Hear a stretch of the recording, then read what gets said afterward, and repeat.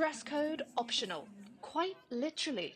An almost naked themed party hosted by a popular blogger in the lead up to the holidays in Moscow has gone viral in Russia.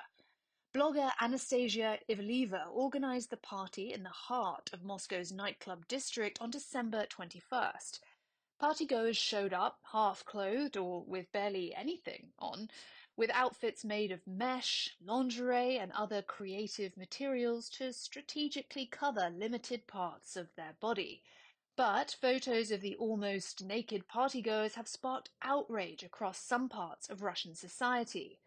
Internal criticism has mounted about how a party of this nature could go ahead as Russians continue fighting on the front lines in Ukraine. Orthodox church officials, pro-war activists, and pro-Kremlin lawmakers have all denounced the scantily clad partygoers. Attendees are now facing legal action.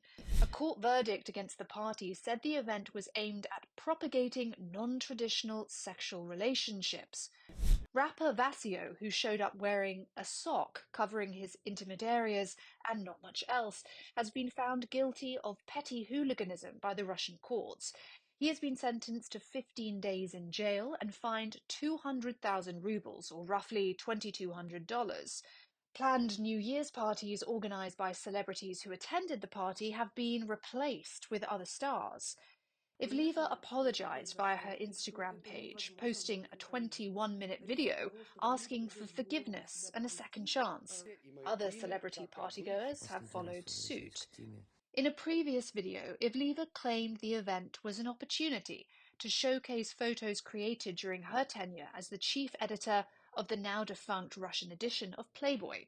Ivleva also faces legal action and hefty fines. A collective lawsuit filed against Ivleva on Tuesday by 22 people and initiated by a Russian actor seeks compensation of 1 billion rubles.